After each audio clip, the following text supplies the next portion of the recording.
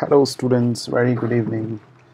Uh, I hope you are doing good. How's things going on at your end? Had a hectic day? How was it?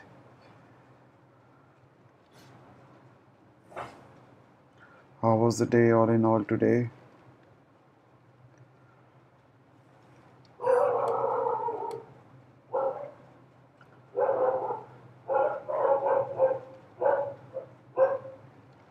So I can close this.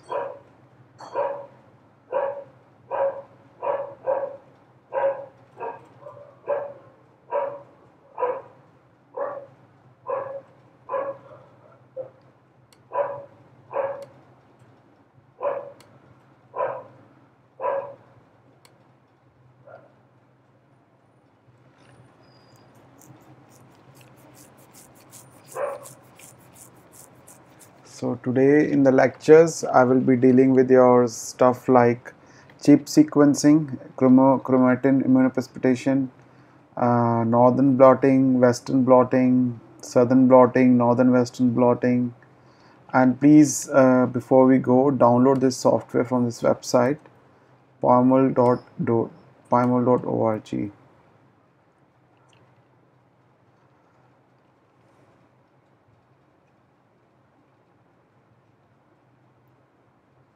Very good evening, बच्चों. So, pymol.org. I also shared in the WhatsApp group. This is the first students who are attending this workshop on the laptop, so they can only work on it. But whosoever are doing on the mobile, so it's not for them. You can watch it today. You can do it later. Then you will have the recorded version. So basically, Pymol software will help you to interfere with the protein molecule. You can check the protein structures. You can zoom in, zoom out, check various aspects of the protein, where the hydrophobic addends, where the metallic bonds are there, where the catalytic subunit is. You can check many things with that of a protein structure. So it's mainly done to check at the protein level. So this is the website where you can find various proteins database. This is PDB, protein database, rcbs.org. Here you can find the a 4-letter code of any protein data code here. Just type in, then you can find it out. We will go about that more in later. And there are also some alternatives to Pymol, that is like Jmol, Rasmol, VMD. If somebody is not interested with Pymol, they could also go for another. Yeah, I mean, you can put it on the download until we go for the lectures. It will keep downloading and then just install it afterwards. So we will have a break. In meantime, you can install it and then we can look for it. Yes, from protein database from the PDB website, RCBS, RCSB. So from this website, you can also get the protein database. We will go through it at the end of the lecture, but as of now I want to start your lectures with the chip sequencing, chromatin immunoprecipitation, which deals with the DNA and protein interaction, how DNA and protein are interacted. To find it out, there's a technique called chromatin immunoprecipitation. So you immunoprecipitate your proteins with DNA, and then with the cross linking with the reverse cycle, you remove the protein, then you have the DNA, and then you sequence amplify with PCR, and then you check it. So that's based on it. That's the basis of chromatin immunoprecipitation. So students, you have any other questions, further questions to start our lecture? Shall I start today? If you have any further questions, please feel free to ask.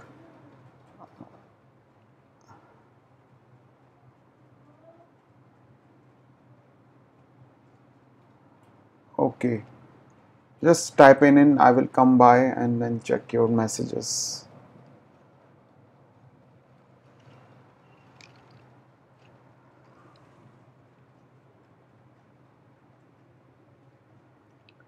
or I can give you 5 minutes to download this and save it in your computer. pymol.org.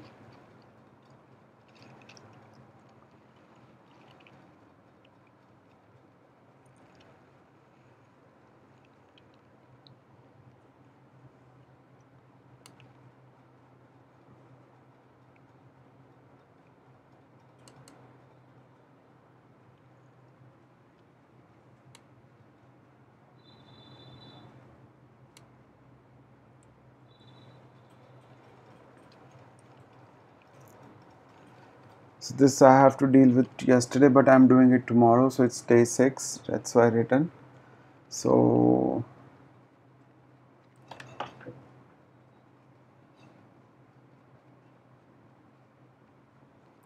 I'm starting with today's lecture, that is chromatin immunoprecipitation principles. So as I discussed already, what you do in the chromatin immunoprecipitations, you check the interaction between DNA and protein. So you have a cross-linking between your DNA and cells. Then you have a lysis of your protein. Then antibody binding structure is done. And then after the antibody immunoprecipitation is done, you immunoprecipitate both DNA and protein together with the antibody. Then you remove the antibody with the wash steps. And then you have a cross-linker reversal you do, in which you just have your DNA and you amplify it with the PCR. And then you can have DNA and protein analysis. So you can check the only DNA which has been attached to your protein via antibody, and then you can analyze them with the help of DNA RNA protein analysis. So what is chromatin immunoprecipitation? So not only protein interacts with each other, the sometimes DNA also interact with protein. So chromatin immunoprecipitation, that is CHIP, is a technique that determines whether the protein of interest interacts with a specific DNA sequence or not. So we just mainly check in this technique how DNA and chromatin immunoprecipitations both comes together, and they check your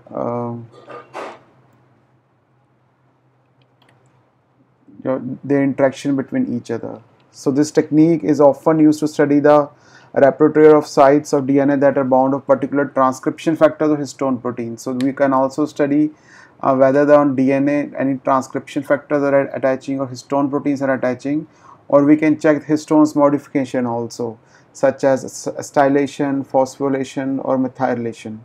So all these things are possible with the help of CHIP method. So how does CHIP method work actually? So CHIP can be used to determine the presence of protein DNA interaction at steady state, or to quantify changes in the interaction at specific phases of cell cycle, or following a treatment of interest. Protein and associated chromatins are temporarily cross-linked in live cells or tissues. So you cross-linked your cells or live tissues with the protein and chromatin, and then either you shared them with the help of formaldehyde or by UV. Then afterwards you share them with enzymatic indigestion or go for sonication to have a fragmentations of your DNA around 300 to 1000 base pairs. Then later on, the protein of interest along with any associated DNA fragments are immunoprecipitate from the cell's debris using a specific antibody. Then you immunoprecipitate them using a specific antibody to have your associated DNA fragments with the protein of interest. The cross-link then is reversed and DNA fragments are purified. The amount of eluted DNA can be assessed through quantitative real-time PCR, QRT-PCR, using primers flanking the genomic focus of interest. Then DNA amplification is done to indicate the enrichment in the binding of the protein of interest. So there are some modified technique in the CHIP which are further used for answering the various biological questions, such as chip-on-chip technique, in which you have genome-wide analysis is happening. Genome-wide analysis of protein is done using a microarray to analyze the purified DNA fragments. And chip sequence, in which you check the genome-wide analysis of protein using the deep sequencing of purified DNA fragments. The native chip, it's omit the cross-linking step and uses the micrococal nucleus digestion. So we do not do the cross-linking in that step, we omit that. Instead of that, in native chip, we use the nucleus digestion with micrococal to cut the DNA at histone linkers to examine the DNA target of histone modifying protein. So we check at the histones which are modifying the protein further in this case. Then chip exo, addition of exonuclease digestion steps to obtain the increased resolution of protein binding sites up to a single base pair.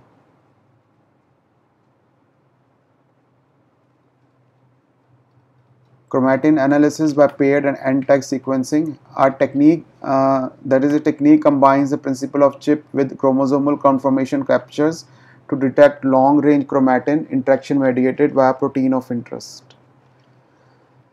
Indexing first chromatin immunoprecipitations, a high sensitivity technique that reduces the number of cells required for chip experiments by initially barcoding total cellular chromatin.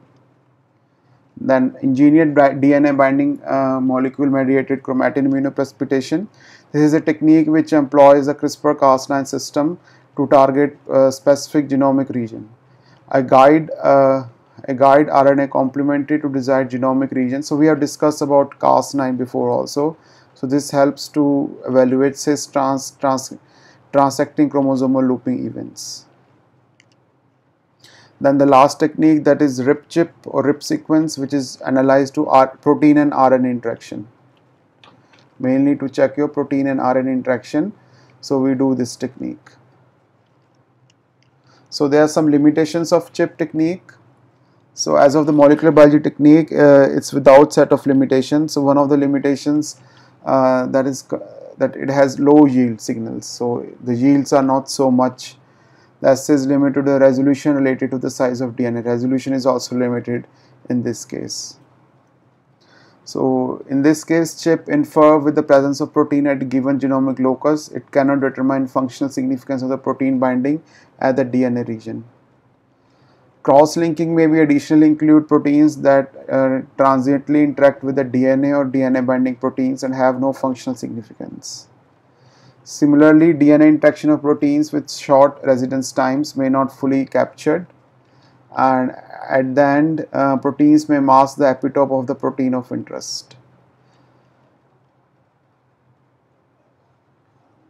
So some of the factors that are important, I will discuss the main point at the end, which is to conclude your control, what are kind of controls that you are using. So one is IgG control, input control, positive control and negative control. IgG control is done to appropriate non-specific IgG added to instead of protein specific at the same concentration. Input control to save your cell lysate by adding of antibodies to normalize for variations in the starting material between consecutive experiments. Positive control locus is a possible DNA region where protein of interest is known to bind should be examined. Negative control focus, if possible, a DNA region where your protein of interest is not expected to bind should be have tested. So let's have one video about this. Come in closer, let me whisper something in your ear about ChipSeek. Yeah, StatQuest. Yeah. Hello, I'm Josh Starmer and welcome to StatQuest. Today we have a gentle introduction to ChipSeek. Note, this StatQuest is based on the gentle introduction to RNA-seq, so watch that first unless you're already totally down with RNA-seq. Okay, we've got a bunch of cells. Inside each cell, there's a nucleus. And inside each nucleus, there are a bunch of chromosomes. Let's focus on the chromosomes. Specifically, let's focus on these chromosomes. Chromosomes are made out of chromatin. Chromatin is made out of DNA, plus histones, a type of protein, plus other proteins that we'll talk about some other day. They're not that important for understanding ChipSeek. DNA wraps around the histones to package DNA, and the packaging can regulate gene transcription. Depending on how they are modified, histones can activate or repress genes. Lots more can be said about chromatin and how it's packaged, but that's for another day. Today we just need to know that chromatin is essentially DNA wrapped around histones. To simplify things, let's just use this big blue line to represent chromatin from here on out, but remembering that it's made of DNA and histone proteins. And let these big brown arrows represent genes. And let this green circle represent a histone that allows transcription. And let this red stop sign represent a histone that represses transcription. In a cell, all kinds of proteins can bind to DNA. This mustard-colored thing might promote gene transcription of this gene. And this pinkish-colored thing might repress this gene. And who knows what this green thing is doing? We can use ChIP-seq to find out. ChIP-seq stands for Chromatin Immunoprecipitation combined with high-throughput sequencing. It identifies the locations in the genome bound by proteins. That's the most important thing in this StatQuest, so I'll say it again, in bold. ChIP-seq identifies the locations in the genome bound by proteins. For example, say like we wanted to identify all the regions in the genome bound by the green thing. The first thing we do is use formaldehyde, or something like it, to glue all the proteins bound to the DNA together with the DNA. This means that all of the DNA-bound proteins, including the ones we're not interested in, are glued to the DNA. The next thing we do is cut the DNA up into small, approximately 300 base pair, fragments. Then we isolate the protein we're interested in this case, we're interested in the green thing, using an antibody. The black star represents an antibody that is attached to a bead. Then we isolate the proteins bound by the antibody and wash everything else away. Then we reverse the formaldehyde glue by warming up everything. Then we isolate the DNA by washing away the proteins, including the histones. Now that we see how to isolate DNA that is bound by a particular protein, let's take a step back. So far, the example has focused on just these chromosomes. But the process, glue proteins to DNA, cut up DNA, bind proteins of interest with antibodies, isolate antibodies, unglue and wash away proteins, applies to all the chromosomes in the cell. And it is usually applied to a pool of 6 million cells, give or take a few. So we end up with a lot of DNA fragments from a lot of cells.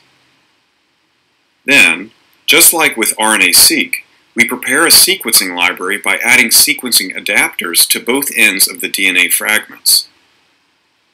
Then, just like RNA-seq, we PCR amplify the library, check the library concentration, sequence, filter out garbage reads, and then align the high-quality reads to a genome. That is to say, if this is the genome, the first read might come from here, a location on chromosome 2.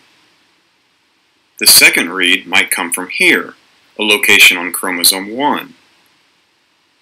The third read might come from here, another position on chromosome 1, etc., etc., etc. Ultimately, we get a long list of genomic coordinates for all the reads, usually between 50 and 100 million reads. And we can use those reads to create a genome browser track.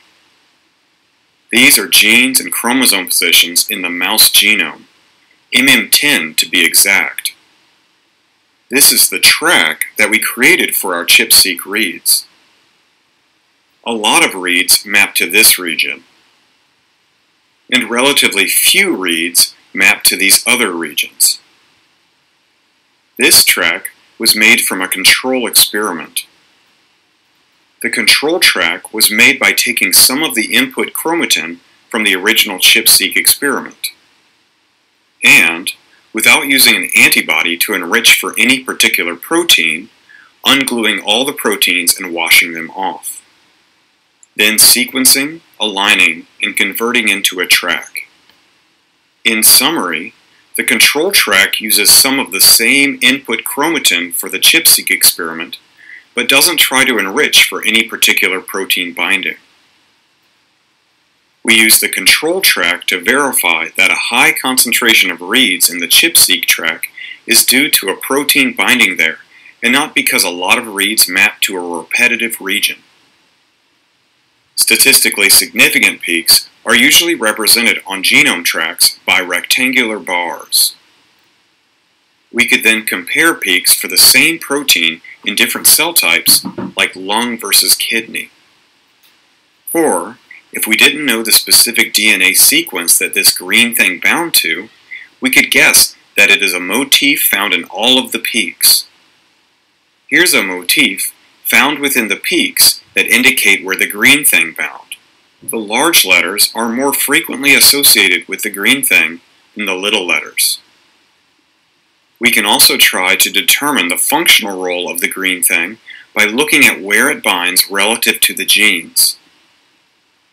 Here, we see that the green thing binds near the start of a gene, so it might regulate that gene in some way. Anyway, those are some of the things you can do with ChIP-seq. In summary, ChIP-seq identifies the locations in the genome bound by proteins. Bam! Hooray! We made it to the end of another exciting stat quest.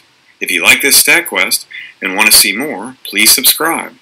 And if you want to support StatQuest, please click the like button and consider buying one of my original songs. Okay, until next time, quest on.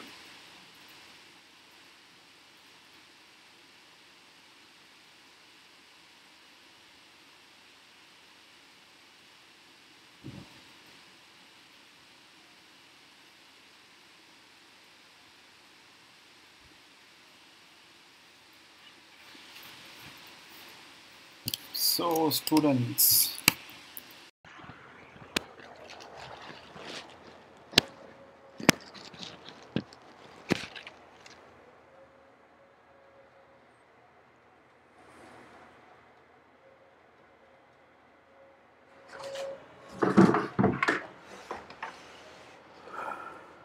so that was a very nice way of explaining all the things, that how DNA and protein interaction could be done, and how we can check with the different sequences of GAC, CTC at the various region of chromosomes where protein is being attached with the help of this technique, with the protein and DNA interaction via immunoprecipitations and protein antibody interaction also.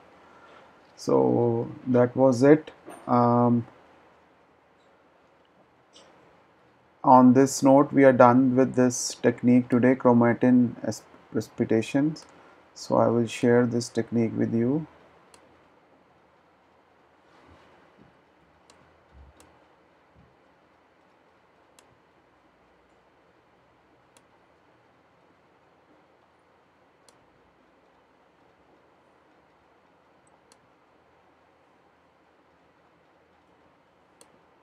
Any questions, students? Yes, we will be using PyMol today a little bit.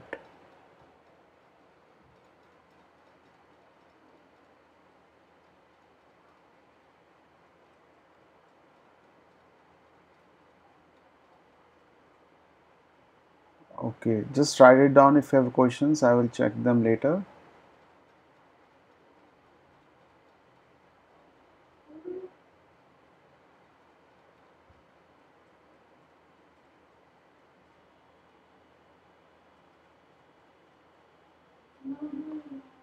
So also share with you other things because they might take some times to get upload. So in meantime, we keep continuing the lectures and they will be uploading.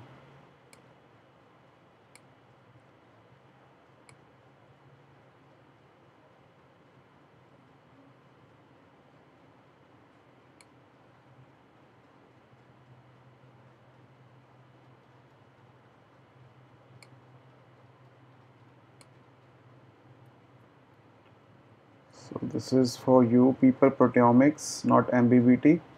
Just keep in mind. So I'm teaching, these are the techniques which are both common in molecular biology and proteomics. So that's why I'm teaching you these basic techniques so that we are able to understand how things are prevailing in nutshell. Okay.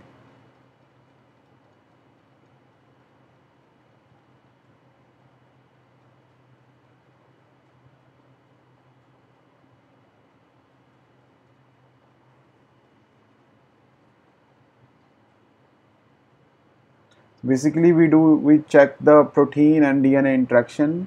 First, you do the protein binding of DNA. Then what, with the help of formaldehyde, then you add immunoprecipitate them. Then with the help of immunoprecipitation, you add primary antibody. Initially, you add primary antibody.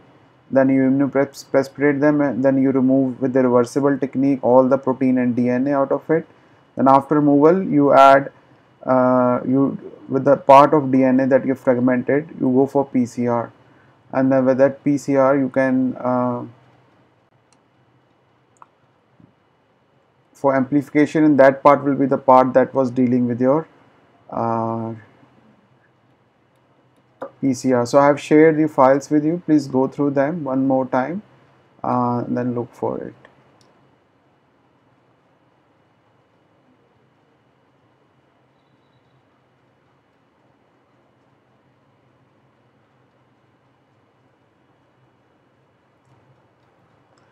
So now comes the next part, blotting techniques, and in which we have southern blotting, northern blotting, western blotting, southern western blotting, northern western blotting, dot blotting, and zoo blotting.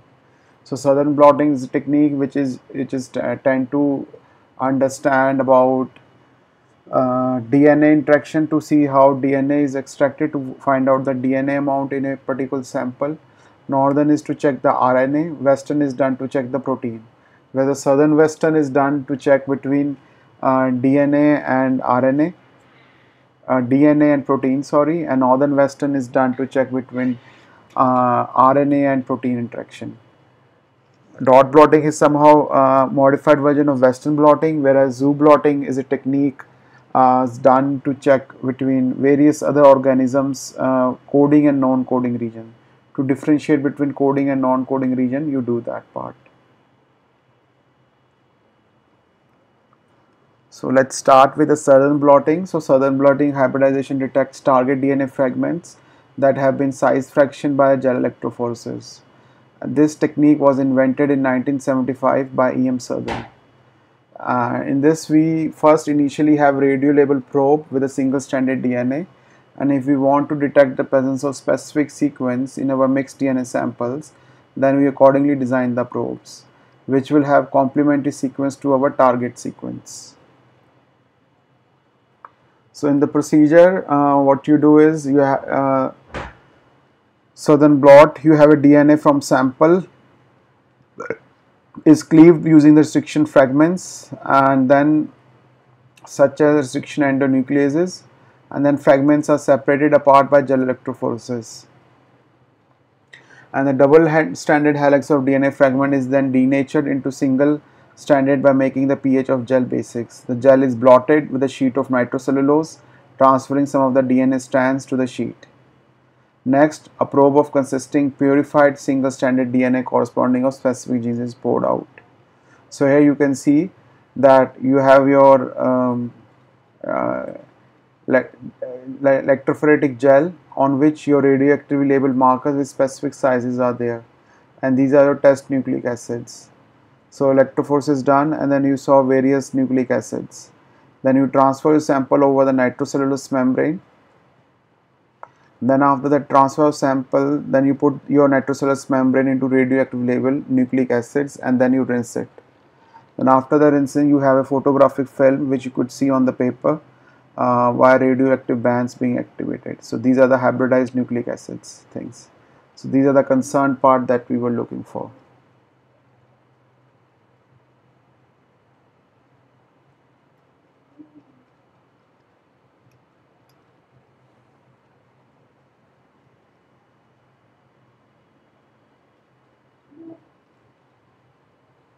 So further in the southern blotting, we can get following information from technique of southern blotting.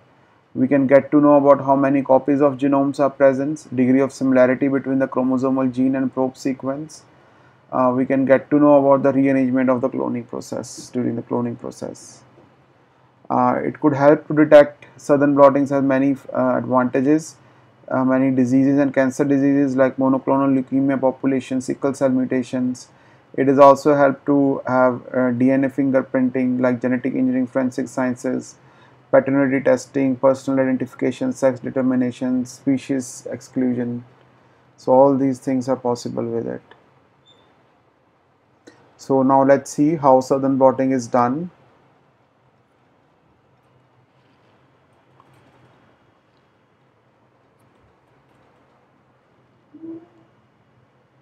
So you first load your samples with treated with the restriction enzymes in 0.8 TB gel.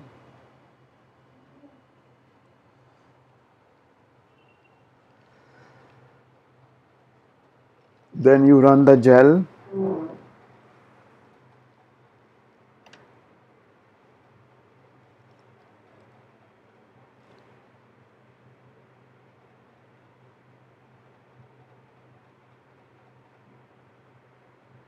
You add denaturating solution to it, sodium hydroxide and sodium chloride. Rock in for 30 minutes.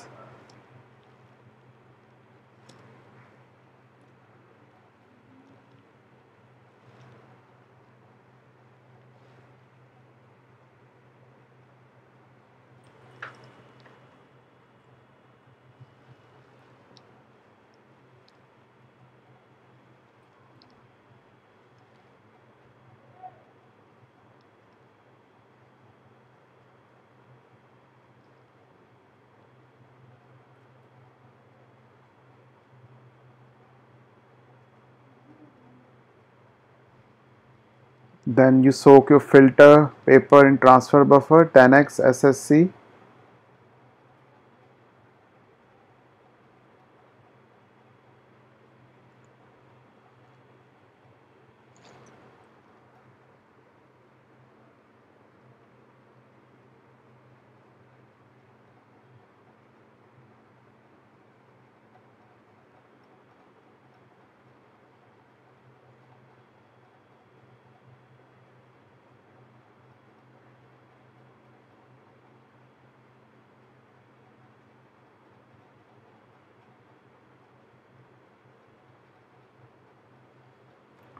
Put a nylon membrane on the gel.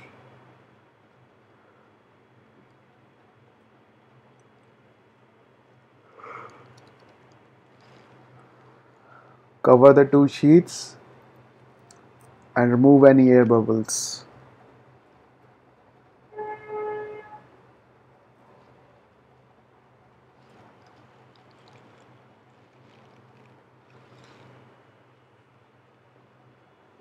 Then you stack towers and add some weight and put it overnight.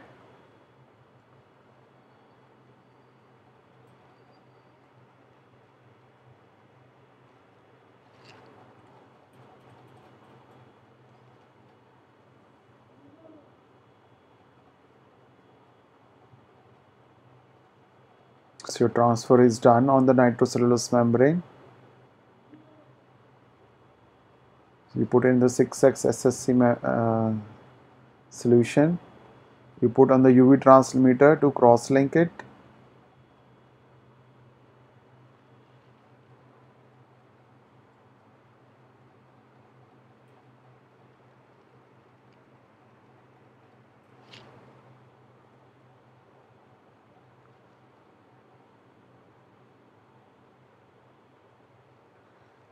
Then you hybridized it in the buffer of SSC, dehydrated STS, denatured DNA, all are added to it.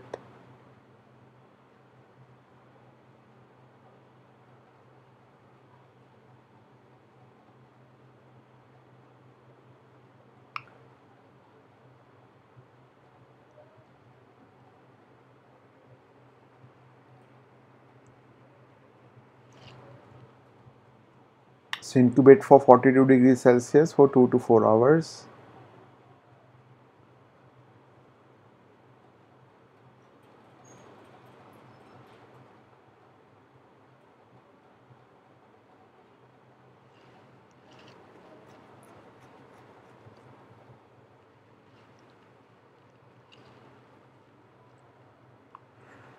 Then you add your again hybridization buffer.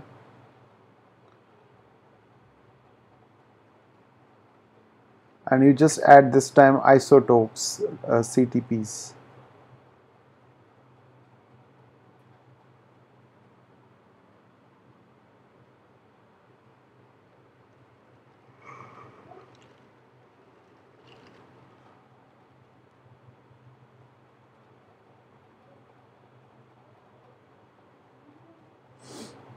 Hybridize overnight.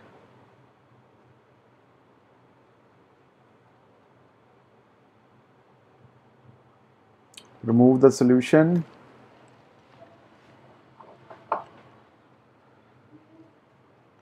Wash the membrane by wash buffer.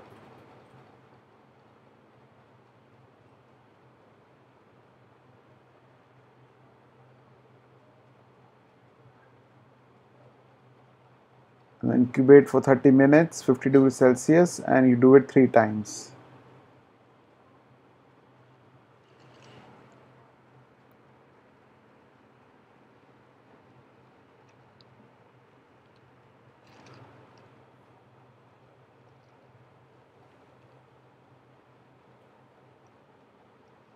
Now your membrane is ready to expose. So this is special tray which is done to check your membrane. So that's it from the southern blotting. This is how you do it. Any questions so far, students? In which reference style should be references should be made in PPA paper? In the endnote, anything that whatever you specify. So I shared you already some papers, right? The where you can share your papers, the list. So according to that, just go for it.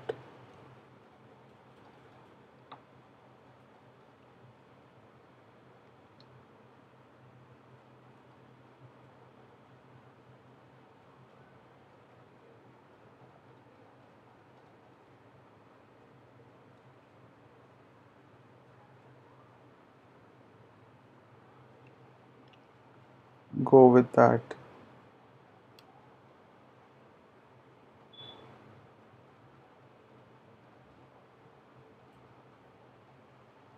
So let's continue. So northern blotting is the same technique like southern blotting, but instead of DNA, here we have RNA. So northern blotting is a simple extension of southern blotting, derive its name from earlier technique. It is a key technique in molecular biology. Its principal aim being the measurement of RNA. And RNA are separated by size and detected on a membrane using a hybridization probe with a base sequence complementary to all or a part of the sequence of target RNA. The procedure is done in a way that it is extracted from the cell of interest, but precautions must be taken to avoid the degradation of single-stranded RNA by ribonuclease, which is found on the skin and glasswares. So wear gloves using specifically treated plastic glasswares to avoid any accidental addition of ribonuclease to extraction prep. And also add diethyl pyrocarbonate DEPS to inhibit ribonuclease activity. Also, baking at high temperature destroys ribonuclease activity. So we don't want ribonuclease activity in our samples because it will interfere with our RNA extraction. So please take care while doing so. So RNA is isolated from biological samples, then they are separated according to the size of the agarose gel, then they are blotted on the nylon membrane. The membrane is then placed in the dish containing hybridization buffer with a label probe, and then they are usually probed with cDNA fragments. The membrane is washed to remove unbound probes. The label is then detected using autoradiograph or chemiluminescence reactions. In both these cases, results in the formation of dark band on the X-ray film. So you see dark bands on the X-ray film. So its method is similar like southern blotting, but difference is that we have extracted RNA instead of DNA in this case, and we are measuring the RNA in the northern blotting.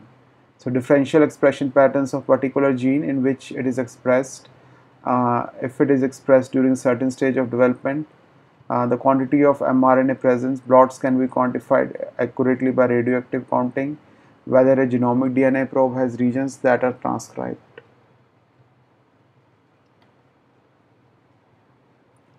So they have various uses of northern blotting. They're used to detect size of RNA, to observe the alternate splice products, to function of unknown proteins, to know detect the cancerous pancreatic cells or tissues, and to determine the gene expression patterns. So these are the various applications of it. So another video for the northern blotting from the same lab, formaldehyde agarose gel electrophoresis. So in this you add RNA, formamide, formaldehyde and MOPS. So 4 solutions are added initially into your sample.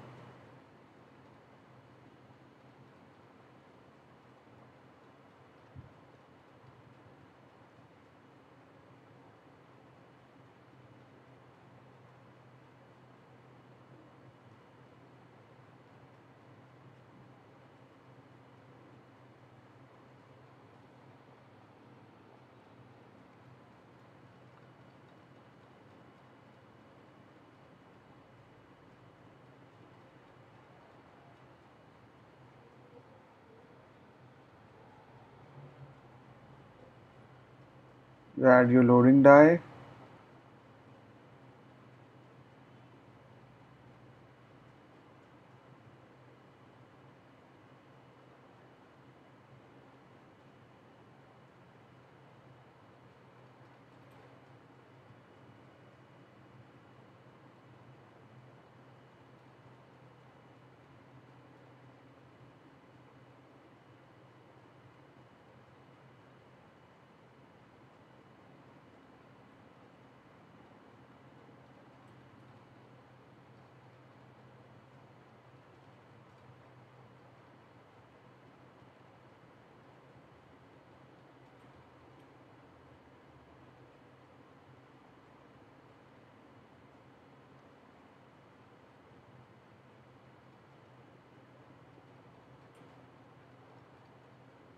This is how you see your data. So this is how you see your results actually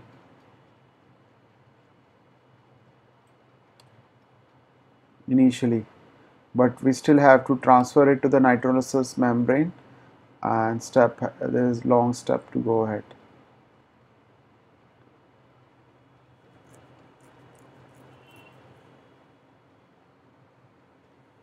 Then again the same steps will be done like what we did before.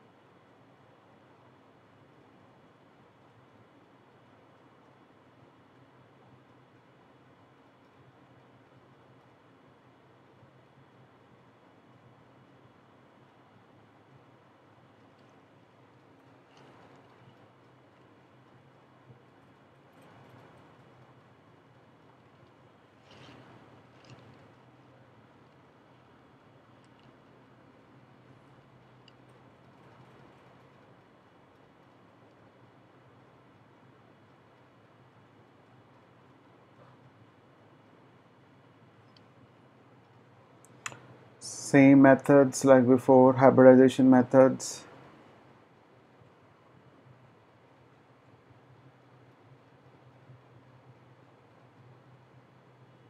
Add isotopes, TCTPs.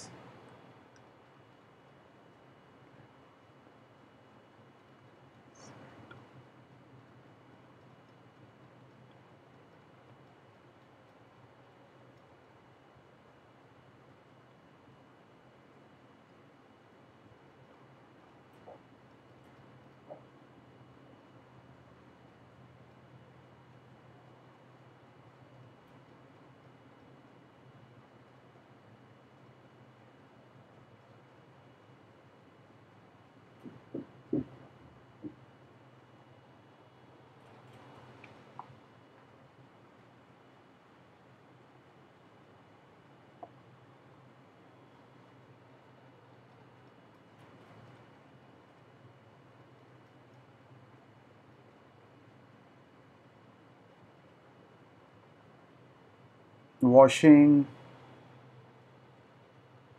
So this is a routine that just main reason to teach you that whenever you will be in the molecular lab or biochemistry lab, so these techniques will be on daily routine that you will be doing. So I was doing Western blots for 3 years with other techniques also like MSMS, liquid chromatography, immunoprecipitations, uh, microscopy, cell culture, and various agros, gel electrophoresis, many other techniques. So, but these main reason to show you these techniques is to just to have a feel of how a molecular lab is run, how various techniques you have to go for on daily run. So it's just like cooking your food, like you add A plus B plus C, some spices, vegetables, you made a tadka, then it's ready, and then you have to have yeah, rice or chapatis with it, it depends. So same way in this techniques, in the northern hybridization you need RNA, in the southern you need DNA. So according to that their protocols are changed as per the things are, and then you just do it as a cooking. So it's all about recipe and then cooking it like that. So now comes the next. Before we go, let's check your questions. Why is RNA side down while translaminating? And does the DNA side have to be down in the southern blotting too? RNA side down while translaminating? I didn't catch you, bache. So, if somebody knows, please answer. Like a family, I couldn't get it. Then Western blotting. The Western blotting is a analytical technique used to detect specific proteins in a given sample of tissue or homogenate or extract, sometimes referred to as immunoblotting. And then it was sometimes referred to as immunoblotting. This technique used gel electrophoresis to separate native or denatured proteins by the length of the polypeptides or by the 3D structure of the protein. Other related technique including antibodies to detect proteins in this tissue, cell by immune staining and enzyme-linked immune sorbent assays, that is ELISA. So main principle behind is that protein sample is electrophorized on SDS page, and then they are transferred on the nitrocellulose membrane. And then transfer protein is detected using specific primary antibody and secondary enzyme labeled antibody and substrate itself. In this technique, first of all, sample of protein is separated on the basis of the molecular mass using SDS page. Then electrophoresis uh, moves the protein from the gel and onto the nitrocellulose membrane where the protein adheres. So to detect the specific protein, an antibody to that protein must be available. The nitrocellulose membrane itself has many non-specific sites that can bind proteins, including antibodies which must be blocked with a non-specific proteins solutions. The primary antibody is added into the milk solution and bind to the protein of the interest. The antibody protein complex is detected using the secondary antibody that has a label attached to it. Then you can watch it, you can see it this with the help of lumophos or exophos or chemiluminescence to check your bands. So this is your nitrocellulose membrane with attached proteins. You had primary antibody and on the top you had secondary antibody. Then with the help of chemiluminescence or exophos you check these antibodies, location of the secondary antibody with the blue band on it. So information that you get from the Western blotting technique is the size of protein, expression, amount of protein. And the uses of Western blotting technique is mostly used in the medical diagnostic techniques. That is, a positive Western blot can usually confirm HIV infections. The confirmatory HIV test employs a Western blot to detect anti-HIV antibody in a human serum sample. And this is also used as definitive test for bovine spongiform encephalopathy, and Western blotting is also helpful in the diagnosis of some form of Lyme diseases. So let's start with this one video about that.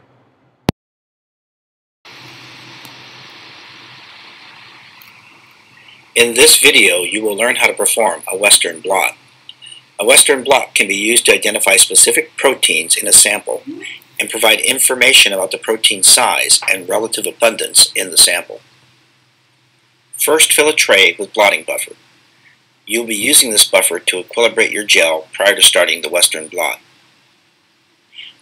Next, remove the gel from the gel cassette using the opening key. Line up the arrows on the opening lever with the 4 arrows on the cassette to open the cassette.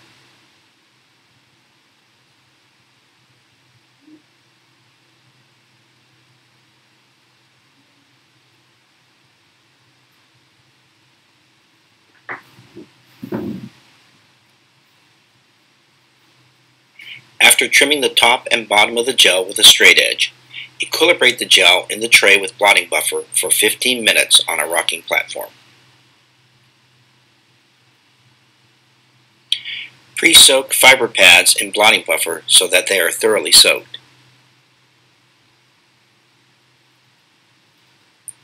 To make a blotting sandwich, obtain a container large enough to fit the gel holder and add enough blotting buffer until the container is filled approximately 1 centimeter deep. Place the gel holder cassette in the container with the black side down and immersed in the buffer, and the white side up and out of the buffer.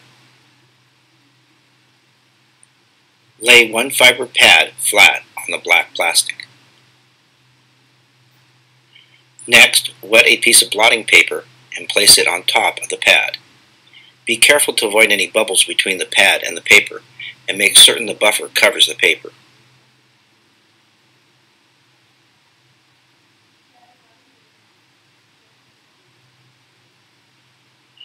Take the gel and carefully place it squarely onto the blotting paper. Again, being careful to avoid any bubbles between the gel and the blotting paper.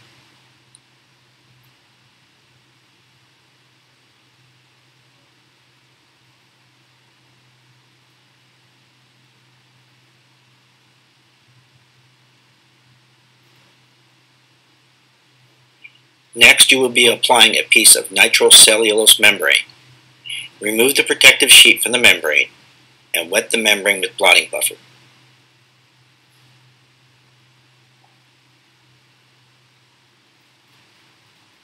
Carefully place the membrane squarely on the gel. Avoid moving the membrane once placed on the gel, as proteins will begin to blot immediately.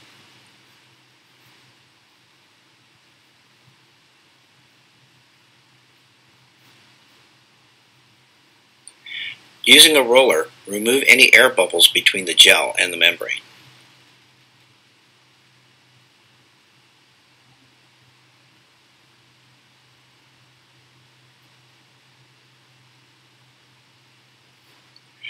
Place a second sheet of wet blotting paper on top of the nitrocellulose membrane.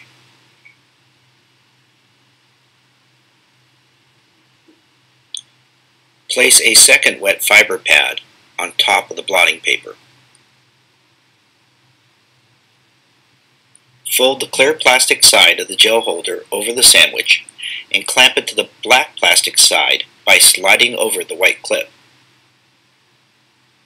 This tight fit will squeeze the sandwich together.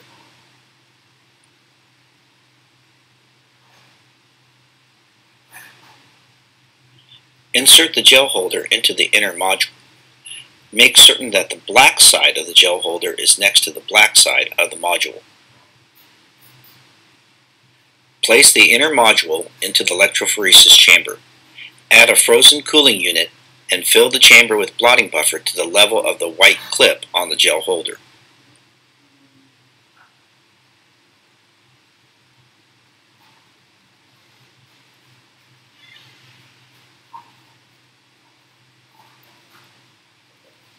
Place the lid on the electrophoresis chamber. Connect the electrical leads to the power supply, making sure the connections are correct, red to red and black to black. Turn on the power supply and run the blot at 20 volts. If a timer is available, set it for 2.5 hours.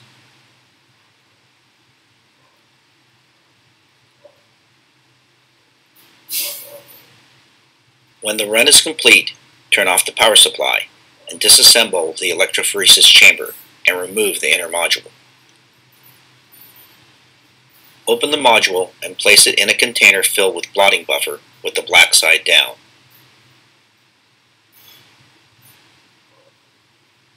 Starting with the first fiber pad, remove each layer until you reach the nitrocellulose membrane.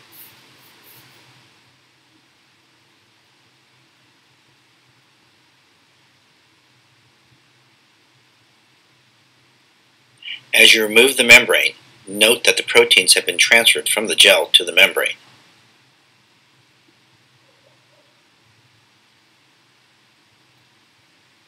Note that the kaleidoscope pre-stain standards have been transferred and can be seen on both sides of the membrane.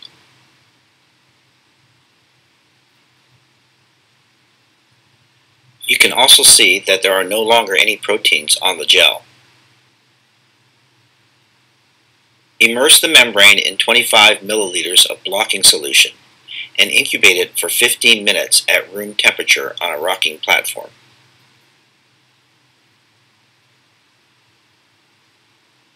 Pour off the blocking solution.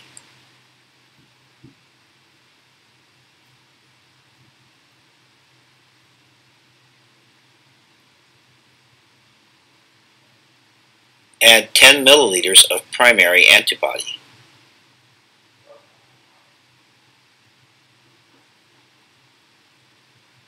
Incubate for 10 to 20 minutes on a rocking platform. The platform should be set at a faster setting to ensure constant coverage of the membrane.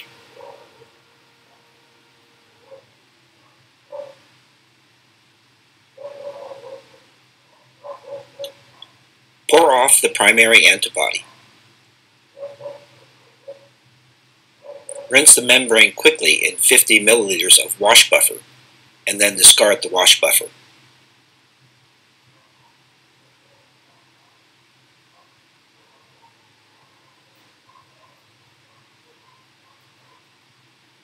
Add another 50 milliliters of wash buffer to the membrane and let it wash for 3 minutes on the rocking platform at a medium speed setting.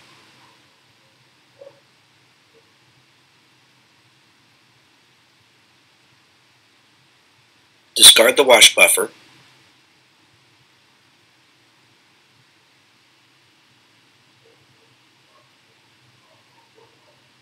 Add 10 milliliters of secondary antibody and incubate the membrane for 5 to 15 minutes on the rocking platform at a fast speed.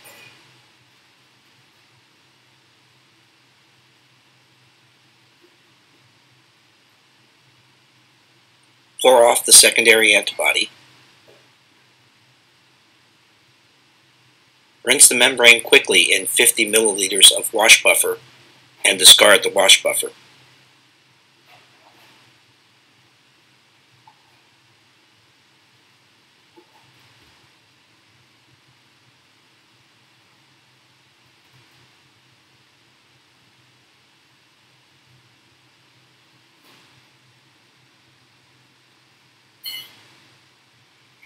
Add an additional 50 milliliters of wash buffer and wash the membrane for 3 minutes on the rocking platform on a medium speed setting.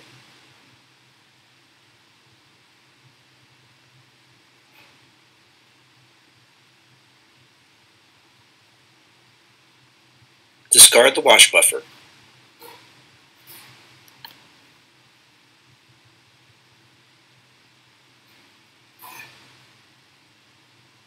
Add 10 milliliters of substrate.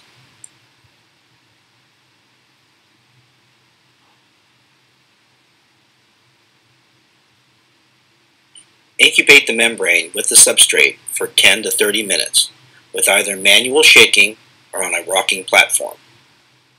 Watch for the color development.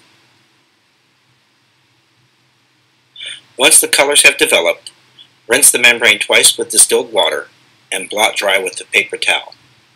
Air dry for 3 to 60 minutes and then cover in plastic wrap for storage.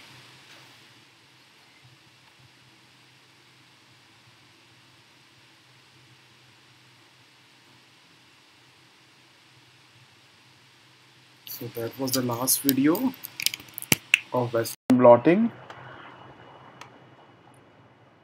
What is the blocking? Bachche, blocking solution is to block your proteins on the nitrocellulose membrane, so that they should not go out of get outside of your membrane. That's why we add blocking solution to your samples. This could be milk or anything else. In the video for northern blotting, it was written that RNA should be placed downwards in the UV transporter while cross-linking. Why is it important to do so? Sorry, I have no answers to that behind this. I should know actually, but sorry. I never did this technique, but I can tell you about Western blotting a little bit, but sorry for that. So let's continue. Southern Western blotting, it's a combination of Southern blotting and Western blotting. It was first described by Bowen et al. And used to identify DNA binding proteins that specifically interact with the chosen DNA fragments in a sequence specific manner. So in this technique, mixture of proteins such as crude nuclear extracts or partially purified preparations are first fractionated on a sodium dodecyl sulfate. During the transfer, protein renature and hence DNA binding proteins may subsequently be detected on the membrane by their ability to bind radio-labeled DNA. Northern Western blotting technique is a combination of Northern blotting and Western blotting, and this technique is used for the identification of protein RNA interaction in which protein is run on a gel, blotted and probed with a labeled RNA of interest. Interactions are detected as a hotspots on the filter. Then dot blotting, it is a modified version of Western blotting which is used for identification and analysis of protein of interest. Dot blot methodology differs from the traditional Western blotting technique by not separating protein samples using electrophoresis. Whereas zoo blotting technique, it's based on the principle of Southern blotting. In this genome of any organisms, there are two regions. There are coding and non-coding regions. So it is the coding region that is our main of code of interest. But the problem is that the most of the region of DNA are also non-coding. And reason is how to find out that region, large amount of non-coding region. So zoo blotting is precisely the answer, and you can distinguish coding DNA of region of DNA that are non-coding regions. So therefore DNA is extracted from a series of related animals such as human, monkey, mouse, hamsters, cow, etc. and sample in the DNA that is zoo are each cut off with the suitable restriction enzymes and fragments run on the gel and transferred to the nylon membrane, and they are probed with the DNA that is suspected of being human coding DNA. Then they are only being coded with the human DNA which are coded with that, and then we compare with other related animals, and based on that we can say whether that region is coding or non-coding. So here you can see that this is the region when you coded with the coding regions. So this probe was non-coding bind only to itself. So on the left side, the probe that we have attached, it was a non-coding regions. I didn't recognize other sites, but only the human one.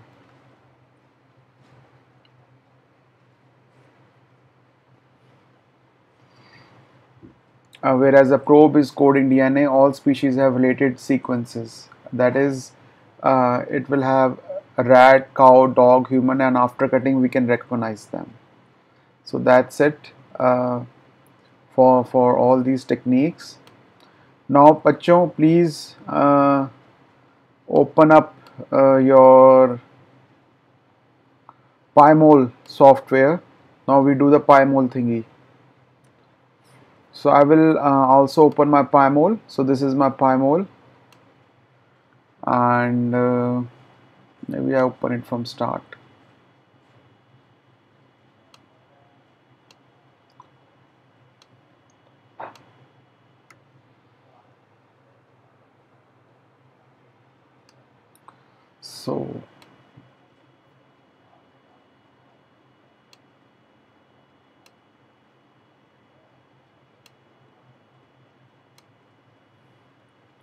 So first, something about PDB, how PDB is important. I will share that video about that.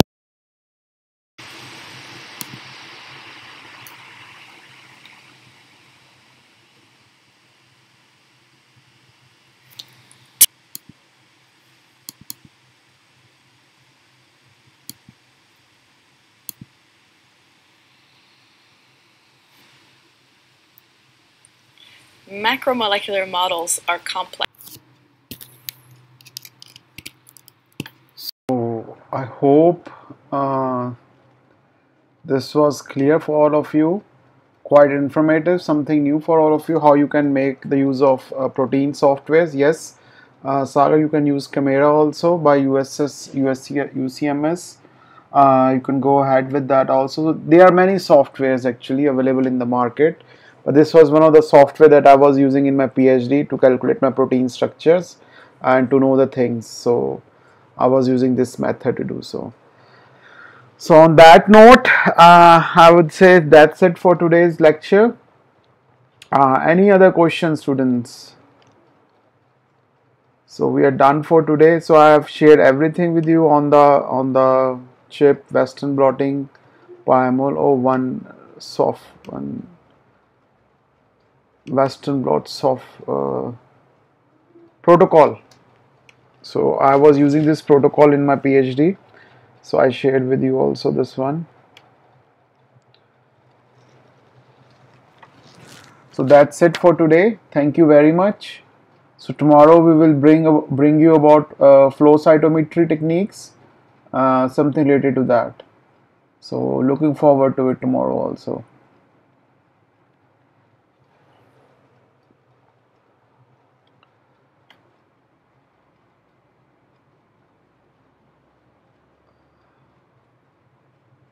Okay, student. Good night. Take care. Take care of your near ones and dear ones, and stay safe. Keep smiling. Bye bye. Good night.